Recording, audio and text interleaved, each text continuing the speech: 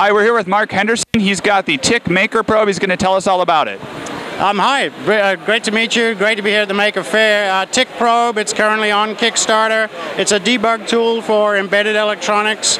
Basically, you can probe around a circuit. I have a little demo box of horrors here with different kinds of signals that you might find in your embedded circuit. You can just probe around and it'll immediately tell you what you got. So if you've got a servo PWM, there we are, it's counting the pulses and showing you as they move.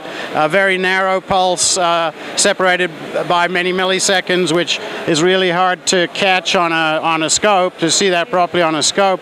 But if you also hit a 24-volt line connected to your motor drive, guess what? It just measures the voltage for you.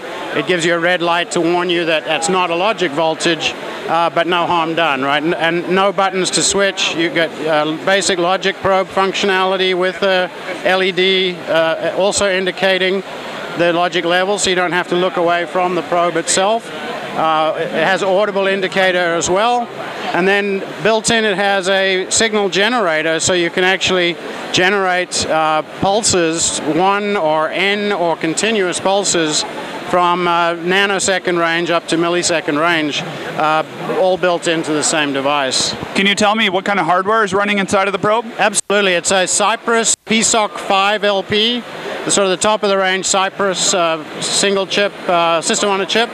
So everything is actually implemented inside that chip, analog and digital hardware, and it's a Cortex M3, RAM, ROM, EEPROM, all that good stuff. So it's basically a single chip product.